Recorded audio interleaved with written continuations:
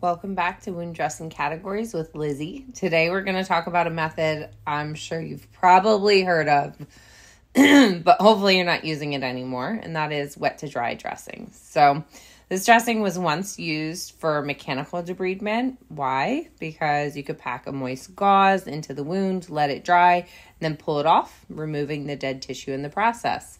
But here's the problem. It's non-selective.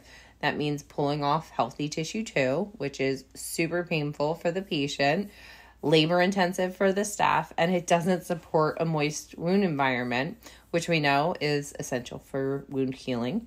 Additionally, there's an increased risk of infection and delays in wound healing with wet to dry dressings.